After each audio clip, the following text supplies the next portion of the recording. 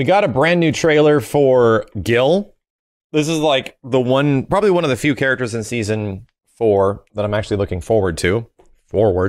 People have been saying that he like doesn't have a crush counter and weird shit. I don't know what the hell to make of that. I just want a character to be as intriguing as G was gameplay wise. I really do. I want G to be the much more he's like the character that makes me want to play Street Fighter V whenever I think about playing Street Fighter V. So if they can do that with Gill, which is weird, they both start with G's.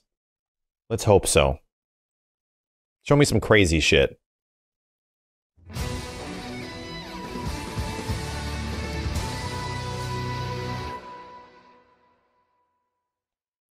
Nice intro. Who is Gill? Harmony. That is the truth of what you must see.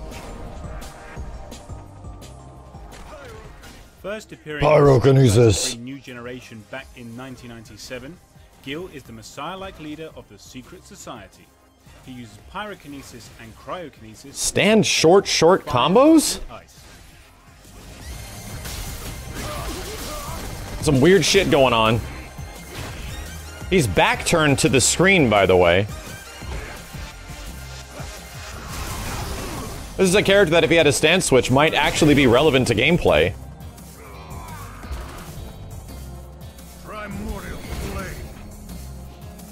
Okay. See what Jillian has to say. That costume is no buenos, man. Falling projectile that shares the same element as his chosen V-trigger. If it strikes the opponent, they'll be put into either a burning or freezing state. I guess in the freezing stuff is like the way Colleen does. That's a funny ass looking special move. Oh, it's like not big and moves very slow.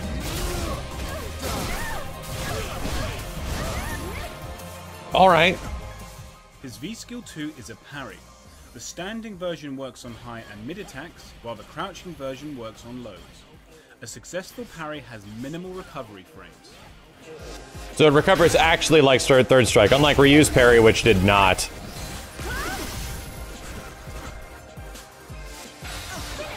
Of course. Of course. Jump up, neutral. No! Oh, so you can't jump parry. See, that would be a big deal. If he could jump parry, then I would probably be really impressed. Gill's V-Trigger 1 powers up all his fire-based normal and special attacks.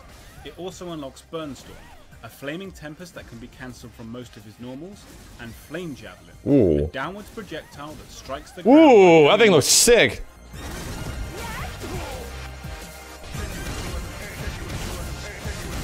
This is a neat special.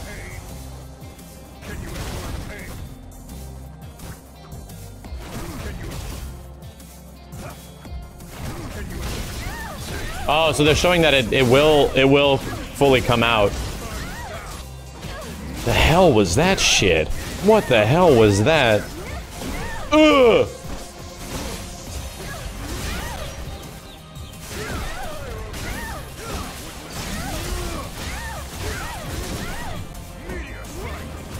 I like how the little title on the left says Retribution. His V-Trigger 2 enhances all his ice-based attacks and unlocks Tree of Frost and Delay Freeze Lands. The former can cause a wall bounce if it hits a burning opponent, while the latter functions... That thing looks crazy.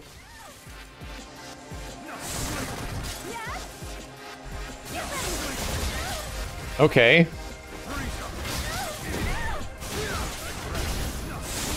Oh god, it's not over? Holy hell.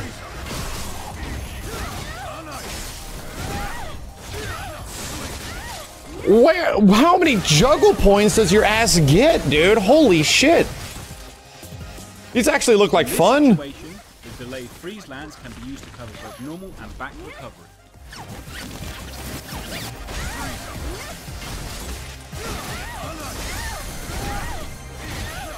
Good god, okay.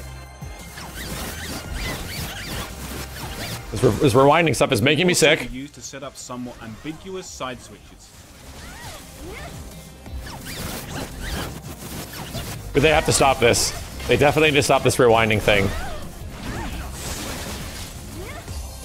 Okay, so you can switch sides. We'll all live in harmony together. Yeah, they're showing off some pretty cool stuff. This costume is badass. Counter button, but Gill makes up for it with the retribution system. If he puts the opponent into a burning or freezing state, and then strikes them again with an elementally opposed attack, the combo and setup opportunities increase exponentially. What the fuck? So if you hit him with fire or ice, but if you switch between the two, you get retribution bonus? What the fuck?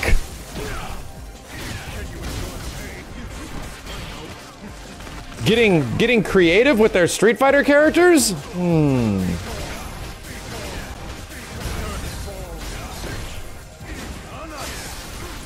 Jesus. Jesus!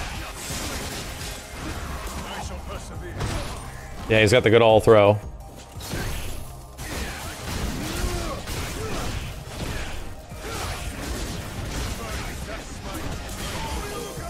Oh god.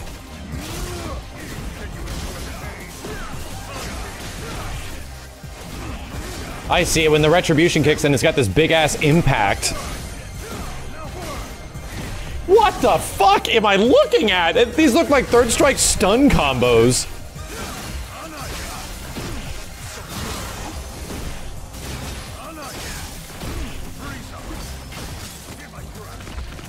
I'm very curious, yeah. I'm absolutely getting G vibes. And that's because he seems to have, like, this gimmick, where G has a gimmick, right? He has chores. They also gave Gill some chores, you know? He's got to do this weird retribution thing to buff himself out between opposing elements. So you have to figure out the best way based on what element you're at to get to the opposing element and shit like that in between doing combos, and then it also depends which hit did you land, what part of the screen are you, like all that shit.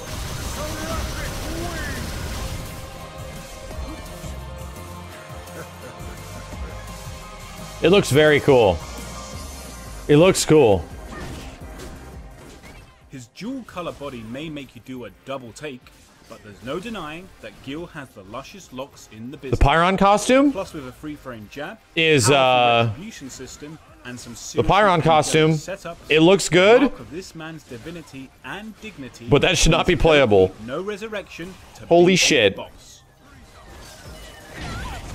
It looks really cool.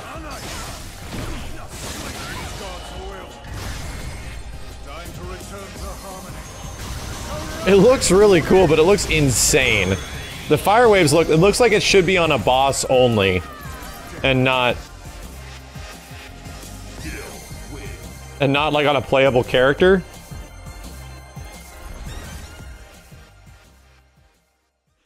Okay, I'm not gonna lie.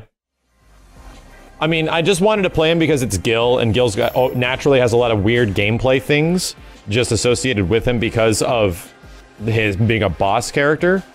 But the stuff that they're setting up and the stuff that they're showing off in this demonstration looks pretty dope, man. Like, he is still a boss. It looks like, I kind of appreciate it when you have 1v1 fighting games and they give the characters like some crazy stuff, which is why, like, G isn't that crazy of a character, but in Street Fighter V sense he kind of is. And all the different stuff that he has to, like, worry about, if not level up, if not combo differently from, which is what makes him so much fun to me. And if they can capture a little bit of that with Gill, apparently people are saying that, yeah, he doesn't actually have crush counter. He's lacking crush counter. Which to me doesn't seem like it is like that bad. Because isn't it when you no, when you V-trigger cancel, that nerfs damage. I don't know. If they're doing a thing where he's got all these tools and all this opportunity to combo into all this crazy shit, because what does Crush Counter essentially give you? Like a more impactful punish. That's the big thing, like punish and whiff punish. Like that's what it ends up boiling down to. But if he can do that without even needing Crush Counter, then screw it. You don't need Crush Counter to have fun.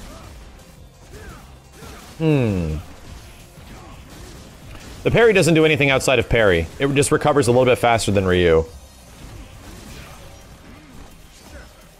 This shit looks great. I'm not the biggest fan of Street Fighter V and its overall gameplay, but I really like G. And I've liked some characters in the game. But I think he looks really cool. I think they did a good combo. I think they did a really good job on him. Not just his combos, but I'm curious what his nooch is going to be like. Is he just going to have shitty pokes? You know what? I was going to look. Goman's going to go back real quick. Did he just do low forward into shoulder check? He did. So here's a number. Here's a thing right here. Right. Here's a thing. Normally in Street Fighter 5, sometimes your crouching medium kicks just aren't cancelable for some reason. Like some characters, their good pokes are there just to be their pokes, and you can't get a cancel out of it into a special. He seemingly can special cancel. Okay, I'm gonna have to mute. He seemingly can special cancel his crouching medium kick. So the big difference between a parry like Gill and a parry like Ryu is that Gill's parry acts like it does in Third Strike. The manual parries in Street Fighter V that are parry-like don't act like Third Strike parries. Third Strike parries recover much faster. They'll allow you, like, even on jab, to potentially punish something, even if it's a jab. But in some situations, if you were Ryu and you parried a jab, you wouldn't be able to punish sometimes, depending on when you parried it. I'm impressed. I'm actually impressed. I think they did a really good job with him. He is a Street Fighter 3 character. You would think that that is like, oh, I'm gonna love it. But I've always thought Gill was a lame-ass last boss. Personally, I always felt that he's always been stupid. He's red and blue. And then you learn later, like, the red and blue thing was there as a technical achievement with the CPS3 hardware. The fact that every character in, like, every 2D fighting game was mirrored. That they were just the mirror image of each side, which is why why his tattoo on his arm was always the same side. It was like, wait a minute, what the hell? And then it would switch to the other side when he would change directions. So I was never a fan of the way he looked, but he did have some cool shit gameplay-wise, like, obviously. Very curious.